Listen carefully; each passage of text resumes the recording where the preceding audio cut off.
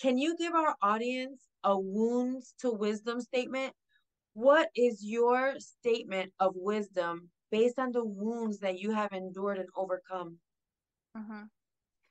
Your greatest adversity is actually where Lisa Nichols says, your motivation in life is wrapped in a sandpaper. What is your sandpaper? My sandpaper was, you don't matter, your voice doesn't matter, shut up, you're nothing. That's my sandpaper. Low self-esteem, low self-worth, I'm nothing. That's my sandpaper. So whatever you're going through, the hardest experience in your life is where your gold or your treasure lies.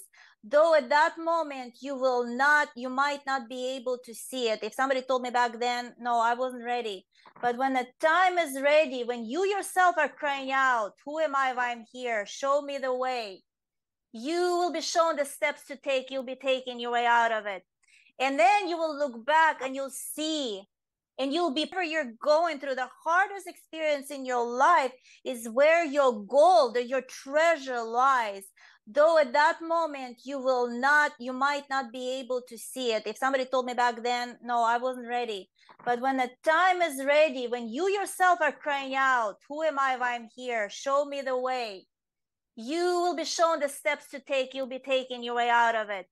And then you will look back and you'll see, and you'll be proud of yourself that you reclaimed your dignity, your purity, and your freedom, because no one else out there could do it for you but you. So whatever in life is trying to break you or to just rip you apart, that's where your strength and most likely your purpose will be born from.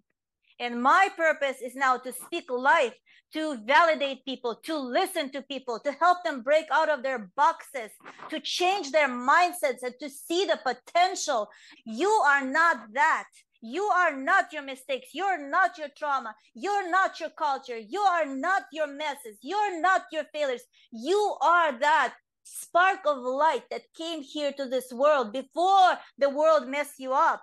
Before they started putting labels on you, before traumas define you. That's who you are. That's my message. Because the painful thing is when you identify with everything that you are not, and that's not who you are. So I help people to shape shift in what they believe, in what is possible to them. By me share my message either in public or if I do my Instagram or Facebook posts, I address issues that most of us are afraid to talk about without fear and apology. And I help people transform their lives because it's such a suffering to sit quiet and to just lick your wounds. It's such a suffering to be there. And you need someone to come and shine some light into your darkness. And that's what I do. But only those people who are ready will hear.